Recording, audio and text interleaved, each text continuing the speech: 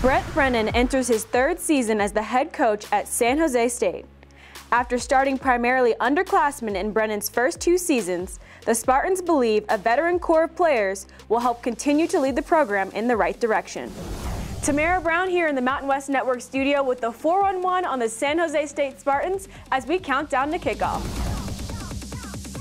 The 2019-2020 Spartans football season was sparked with the announcement of a $40 million renovation that was announced before the kickoff of spring practice. It includes a new facility that will be on the east side of the stadium and will include new locker rooms, coaches' offices, an auditorium, and spectator seating on the 50-yard line. The locker room is done and was unveiled in the beginning of June to the players. This is just the first step for the Spartans in building a consistent winning football program. It started with Jean Blameyer and now it's continuing with Marie. And you know, in 4 years, the upgrade in facilities at San José State has been the most significant in the history of the school. You know, it's cool to see the new locker room we got from our last year here, and the groundbreaking for the new facility that will eventually be in a couple years. But just to see how the future is starting to get the ball rolling, it's awesome. The offensive player to watch is quarterback Josh Love. Love, who has improved each season at San José State, is coming off a 2018 season where he completed 56% of his passes. In 8 games, the 5th-year senior threw for almost 2,000 yards and tallied 14 touchdowns. Josh was one of those players that really invested going into last season. And I think you saw that where he was able to have some real breakout games where he was incredibly efficient and accurate, and that's exciting for me to see, like, his development. I've been taking care of the ball really well all spring.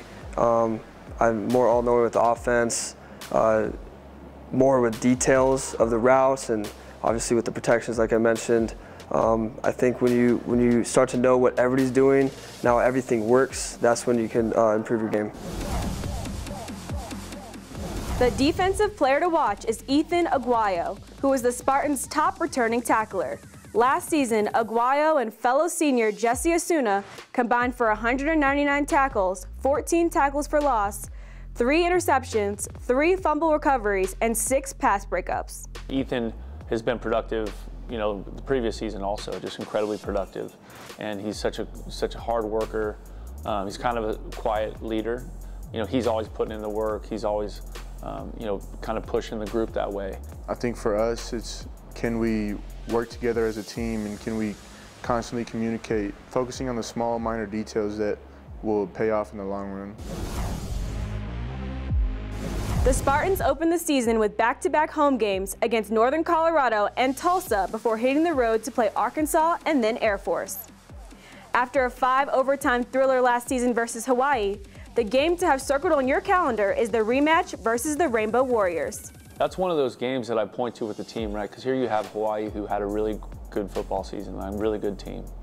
And here we are going to 5 overtimes, fighting tooth and nail every step and standing toe-to-toe with them through 5 overtimes, you know, and that was one of those things that I continue to point to with our team, like look how close we are, you know, in that game we're that close.